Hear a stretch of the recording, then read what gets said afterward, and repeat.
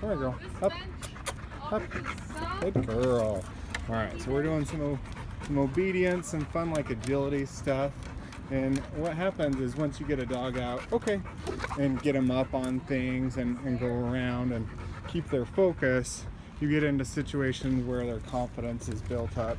So when they get around other dogs and they get to where they usually react, come on girl, up. They get to where, nope, come on, up. Good girl. Wait. Good job, girl. Okay. Good girl.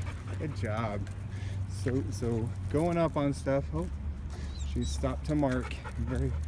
It takes a very dominant dog to stop in the middle of an agility course to mark her territory. Good girl. I like taking them places like this. Sally, up. Good girl. Yes. Okay. Then we'll go back. We'll go back along this rip. And she actually really enjoys this. Good girl.